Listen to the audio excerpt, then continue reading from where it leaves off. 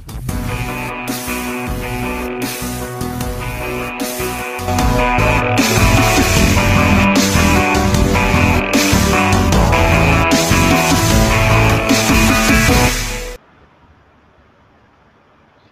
folks, and welcome to the second or third day of virtual CanSecWest. Quite a long process here.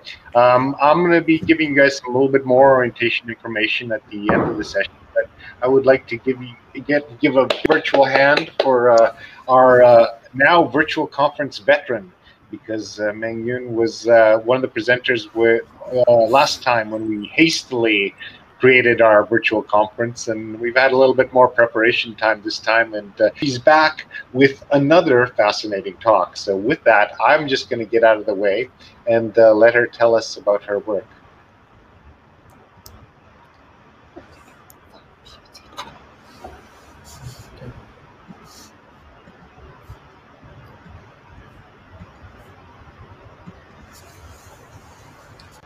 Oh, also, I forgot to mention, she's got a co-speaker as well. It's welcome to all the folks on her team, so thank you very much. Okay, let's get started. Good afternoon, everybody. So glad to see you guys again. My name is Meng Yun, and Dylan is my co-speaker at this time. Come on, Dylan, say hello to everybody. Okay, let's come back. Today, we are going to talk about our recent research progress about artificial intelligence security. That is to discuss security problems of AI, and the title of this topic is The Risk of AI Abuse. Be careful with your words. Before I started, I want to introduce our team first. We are from Tencent Dojo Lab of Tencent Security Platform Department. And Tencent Security Department has been with Tencent for 16 years and dedicated to the protection of QQ, WeChat, Tencent games, and other critical products. Our interests include Tencent account security, AI security, anti-fraud, anti-scamming, and ensuring detection, mobile app security, and the like.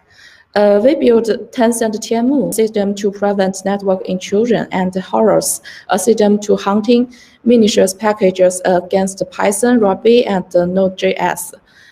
Tencent Dojo Lab was founded in 2019 by Tencent Security Platform Department, focusing on red teaming and AI security research.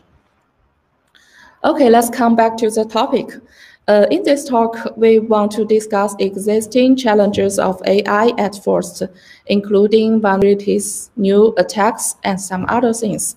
And then let's think about a question. If we use AI in a bad way, what will happen? With this question, we will show an attack about how to make a fake call based on AI technologies. After that, we will introduce how to defend such an attack as well. At the end of this presentation, we are willing to share two little stories about how to use AI to try some good things. I think everyone here has heard how incredible, powerful, and successful AI is. Many different tasks that could not be solved with software before are now solvable, thanks to deep learning and neural networks and gradient descent. All of those technologies that are working really well, and we call them AI. Absolutely, the time has come for AI. This is possible because several developments are currently coinciding. First, the computer power of computer processors has increased rapidly. Second, huge amounts of data are available today from the cloud and high mobile bandwidth. This is important because AI systems are particularly useful when it comes identifying patterns in a large amounts of data. Besides, software developers are now able to write programs that work in a similar way to the human brains. AI has long since found its way into, for example, 56% of Germans already use assistants such as Amazon's Alexa or Apple's Siri. Smartphones are able to recognize bad food or in a car. And thanks to the AI algorithms, Facebook, Twitter, and the like offers us exactly the information that interests us. So, how to build an AI system? You know, before being used, an AI system will go through many processes. Typically, if an AI engineer starts to develop an AI system, the first step is to collect the data. For different application scenarios, there will be different data types, such as images, videos, and the like. Data preparation is typically important because it significantly determines the robustness of the AI model. So in this process, engineers must be careful to check the data and select the bad one. After that, AI engineers use those data network and then evaluate the quality of the trained model. That is to use the data out of the training set to test the recall, processing, or some other evaluation criteria of the model. Once the criteria is satisfied the requirement, the model will be deployed. The most common way is to deploy the AI model as a cloud service. It provides users with an inference API, which takes the user's data in and outputs the prediction result of the AI model, just like a black box. However, each process of developing an AI systems may attacked by attackers. Generally, AI systems face multiple challenges. Components of AI systems may contain vulnerabilities. AI systems usually contains many deep learning, TensorFlow, Caffe, PyTorch, and so on. The acceleration frameworks such as TensorRT. So most of the AI algorithms written by Python and use a lot of Python packages such as OpenCV, NumPy, Pandas, and so on. Of those components may contain vulnerabilities. And the bug hunters had found 37 vulnerabilities of TensorFlow, for example. Once those vulnerabilities are adopted by the attackers, the AI systems will be vulnerable to be attacked. Challenge 2. In fact, there have emerged a lot of new attacks on AI systems. Data algorithm significant compromise, but unfortunately, to be vulnerable. First, the data used for training AI models may be attacked by data poisoning attack. In most cases, a large amount of data is typically required. AI engineers cannot check each data during the data preparation. An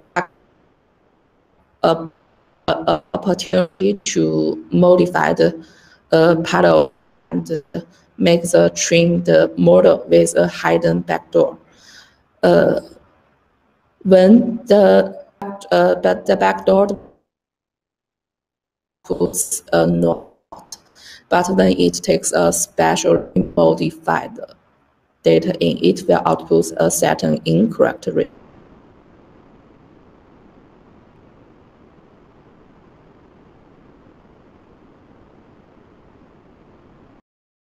For the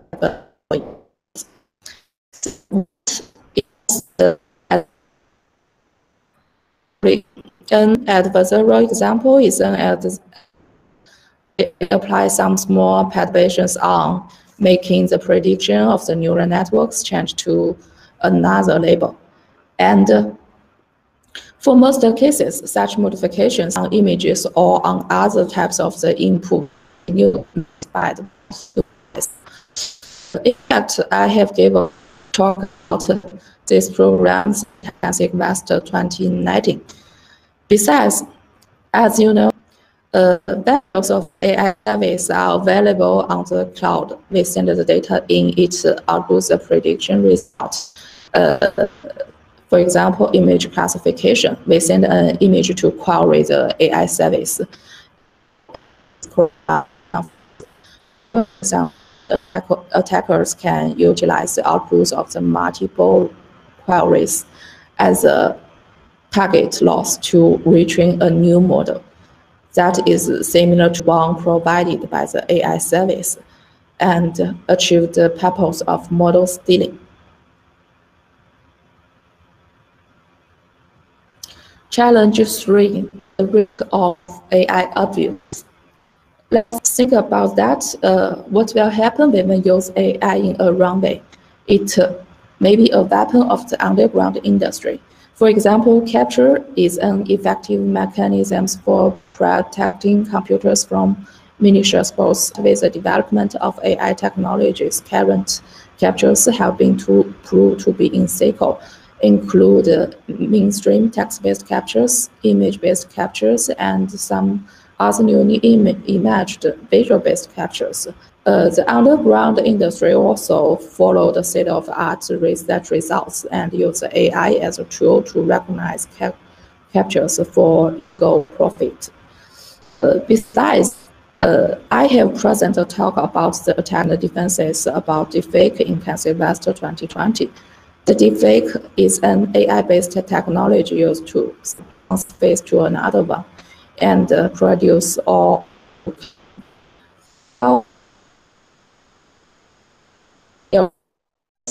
also brings security risks.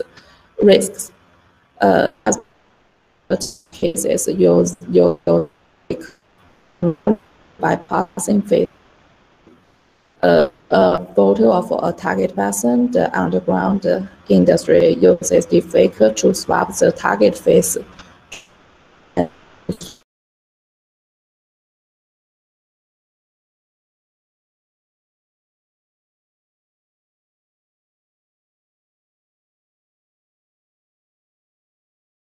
Feeling some stuff going, some hiccups here. We're still learning how to use this new platform in many ways, actually. So let's restart this, and let me introduce our virtual veteran, because this is her second virtual conference here at CanSecWest, because Meng Yung was presenting about deepfake videos when we did our first hybrid conference, unwittingly planned hastily under 1 week last March. So please, a big virtual hand for Meng Yung Tang and her co-speaker, and I'll apologize because I have to. I'll let them introduce each themselves, and I'll get out of here and let them tell you about deepfakes.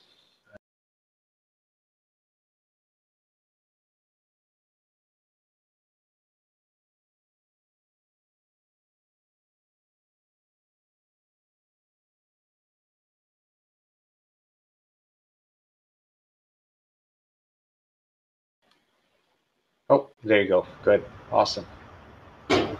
Okay, let's get started again. There may be some mistake in last time. Okay, good morning, everybody. So glad to see you guys again at CanSecWest. My name is Meng Tang, and Dylan is my co-speaker at this time. Come on, Dylan. Hi, everyone. I'm Dylan. Okay. Today we are going to talk about our current research progress about artificial intelligence security. That is to discuss some security problem of AI, and the title of this topic is The Risk of AI Abuse. Be careful with your words.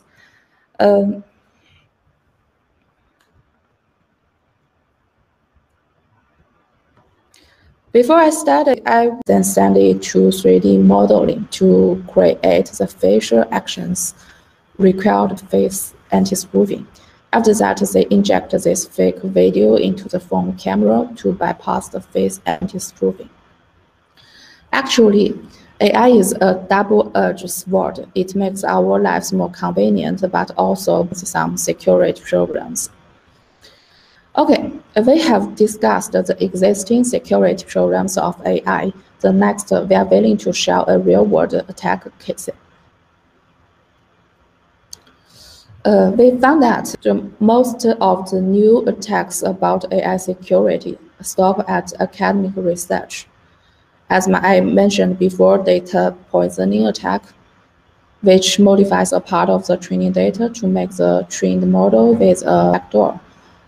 Okay, let's rethink this scenario.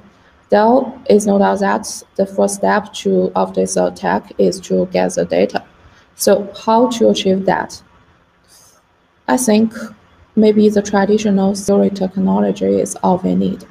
So we think about two more questions. How to make a full chain attack based on AI technology? And what will happen when traditional attack technology is powered by AI technology? With those two questions, we conduct a real-world attack about how to use a few pieces of somebody's voice records to imitate his or her voice to make a fake call. This is a full chain attack which combines traditional security technologies and AI technology.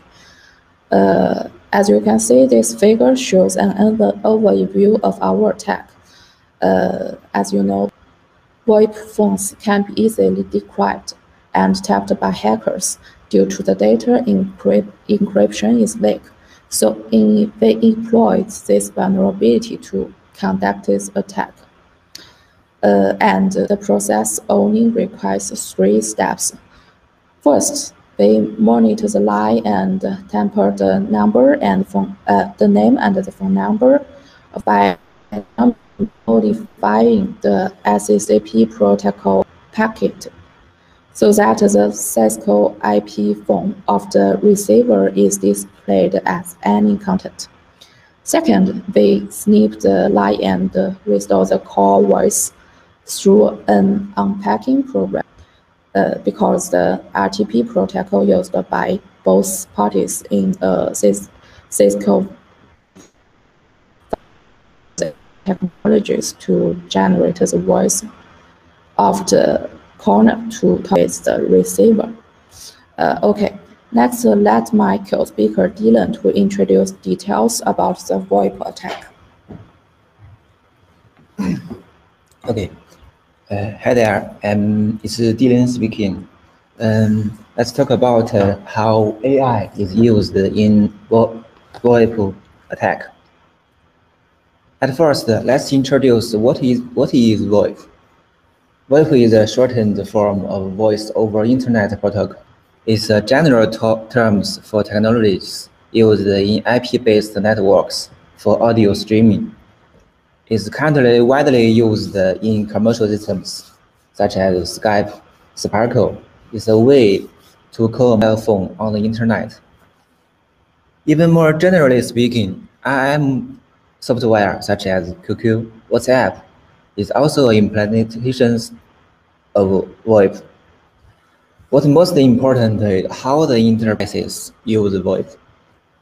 The famous product, like a Cisco IP phone, is widely used by large-scale enterprises. In such scenario, the applications usually have a variety of protocol implementations, such as RTP, SIP, SCCP, MGCP, H.323, and so on. The variety of implementations usually means that the greater risks are exposed to attacker. From the perspective of CVE data, IP phone vulnerabilities are on the rise. And more vulnerabilities are discovered, and the companies usually are difficult to find and to repair these vulnerabilities, which lead to increased risk in IP phone system. The security issues of IP phone system are usually ignored by companies, but the losses they caused are often critical. For example, in a report released by Checkpoint in 2020, It disclosed that the injector organization attacked more than 1,200 SIP servers in 20 countries around the world. The vulnerability is used to illegal sell telephone communication service and eavesdrop on legitimate call. This has caused serious consequences. Now I will introduce how to use deepfake audio in VoIP protocol attack. First, we hijack the traffic of target phone by IRP spoofing. Store the voice stream from the call traffic to achieve eavesdropping. The audio used as input of deepfake audio model. After the AI model completes the voice conversation, we hijack the phone traffic again and tamper the caller's name and phone number in the ICCP protocol. Where this by the fact that the protocol does not check whether data has been tampered with. Figure shows the eavesdropped RT stream. It contains audio stream on legitimate call. Okay, my part is over. Let's hand over stage to me. Okay, I'm come back. Another significance of this attack is how to generate fake voice, and we use voice synthesis based on AI to achieve that. AI is new and has been applied in many scenarios, such as voice assistant. Voice synthesis also have different types. Text-to-speech (TTS) is one of that. TTS system converts normal language text into speech. For instance, is a classical TTS network, and it is a fully convolutional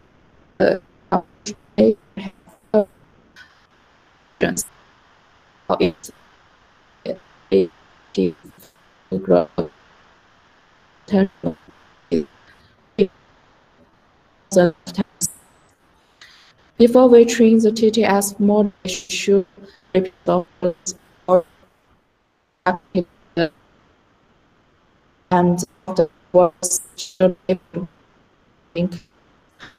after training the test and the generate the speech with corresponding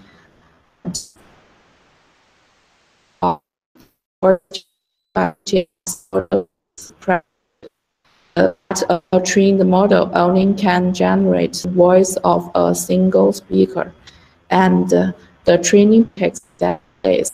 So to generate fake voice, use TTS in our attack is not operable. Another voice synthesis is voice transfer, that is voice dependent to another one. As the figure shows, the voice transfer is much more complicated than TTS. It controls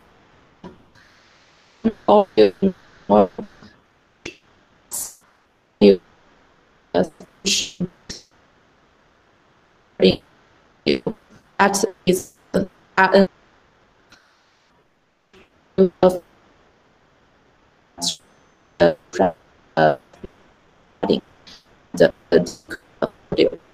is to predict spectrum from encoder acoustic features conditioned on the speaker embedding. And the last is a vocoder that is to synthesize speech from the male spectral group to train the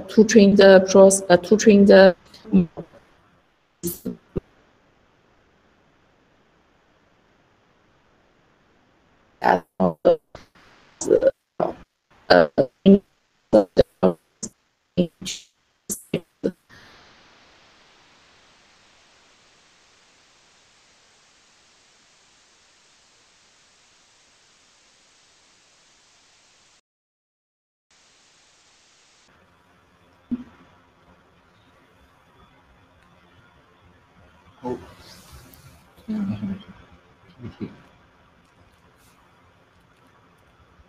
a bar. It's kind of funny because the second guy you think would have ducked. Is another method of voice synthesis, which is very similar to the voice transfer. The major differences is the voice cloning takes a text and a speech of the speaker in and outputs the imitated speech with corresponding text content. So the architecture of the voice cloning model uses an text encoder to convert a character sequence into a hidden feature representation instead of the audio encoder in voice transfer. And in this model, it only requires a few pieces of the voice records to generate the synthesized voice. Okay, let's review the differences between those three methods. The first is the TTS. It takes the text and text in and outputs synthesized speech, which contains corresponding text content. And generally, a trained TTS model can only generate the voice of a certain person, and dozens of the hours of the voice of the target person are recorded in the model. And the second is voice transfer. It takes the speech of the target person and the speech that needs to be transferred in and then outputs the transferred speech. Different TTS trained the voice transfer model can generate the voice different people. In most cases, I think the method is a little bit like Conan's bow. And the last one is voice cloning. It takes the speech of the target person and the text in, and then outputs the synthesized speech with corresponding text content. And the voice of the generated speech is much more similar to the speech in. And same with the voice transfer, a model of voice cloning can generate the voice of different people, and only a few seconds of the target voice records is required. So that in our attack, we use voice cloning to generate our synthesize the fake voice. And by the way, our tech demo will be released online later. Actually, there have been several reported cases where synthesis voice audio has generally been used to defraud companies. Once such AI attack-based attack is mastered by the underground industry, I think there is no doubt that more fraud cases will be generated. And you know, it is quite easy for an attacker to achieve our voice clips. So everybody should be careful with his or her voice. And then we think about the question how to defend such attack. I think we could solve this problem from two aspects. The first, from the view of an AI engineer, the solution is to use AI to defend against AI abuse. In fact, the tone, accent, speaking speed and emotion of a certain person is hard to imitate.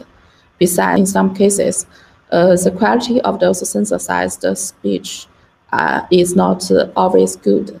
So, and it may contain some noise. But AI algorithms are good at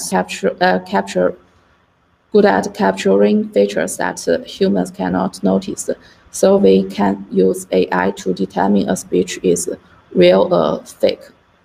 But challenge always exists. First, there are various voice synthesis algorithms and their variants.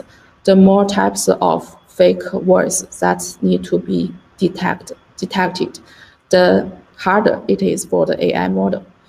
Second, Lack of training data is a significant challenge as well, because the robustness of the AI model largely depends on the qualities of the data. And the last but not the least, the transferability of the AI algorithm is also a big problem. In that case, a trained model usually performs good at fake voice it has seen, but cannot correctly detect unknown fake voice. So there is still a hard problem for both academy and industry. To determine a speech is fake or real, we build a deep neural network. It takes a speech in and then outputs the predicted results, real or fake. The architecture of this model is simple, just contains two modules, a feature extraction module to encode the input speech to an embedding feature, and a classifier to determine whether the speech is fake or real according to the extracted feature. To train the module, we use the dataset ASV's Proof 2019. This is a large-scale public dataset of synthesized, converted, and replayed speech. And finally, our model achieved a mean TDCF of 0.077. But to be honest, our method still has a long way to go. The first is to improve the robustness of the model in complex scenarios, such as those speech with noise or background music. The second is to solve the problem of transferability, as I mentioned before. Second, from the view of security engineering, stopping using IP phone that relies on vulnerability protocol implementation, such as CP790 serials, and install security patches as soon as possible. Besides isolation and security boundary protection to prevent sniffing and spoofing attacks. The strict identity authentication makes MITM attack more difficult. At the end of this talk, I want to share two stories about AI for good. That is how to use AI to do some meaningful things. As you know, snow leopard is a kind of rare animals in China, most of them in alpine regions. This makes it difficult for animal protection experts to achieve the achieve and record their living conditions. Therefore, we developed a lot of infrared cameras in the areas where they live, and use AI algorithms to analyze the data captured from those cameras to detect, recognize, and track snow leopards, and to record their lives. I think this is a good practice of using AI for wildlife conservation. And in China, the number of the visually inspired exists 17 million. To help the visual inspired, we developed a tool to remind them of things at front left, front right, and the front. This tool uses AI algorithms to recognize those obstacles and give real-time feedback to the blind for potential obstacles. As an AI engineer, we just want to use AI to make the world better. Okay, let me make a conclusion of this talk. AI is around us every day, but the security is still one of the biggest challenges in deploying AI systems. There are three most significant security challenges of AI. First, an AI system usually based on various fundamental components, and those components may contain vulnerabilities. Second, they have emerged a lot of new attacks on AI systems, such as data poisoning attacks, adversarial attacks, model stealing attacks, and so on. Third, the risk of AI abuse. We have shown an attack when traditional security technology is powered by AI, and pointed out that what will happen if we use AI in a bad way. So what should we do? Of course, the ultimate goal is to build a secure and trustworthy AI systems and to use technologies to avoid AI abuse, tech for good and AI for good. Okay, that was, thank you guys, and feel free to ask questions to this email, and especially thanks to Kusei, Zenos, and Dragos. Thank you guys.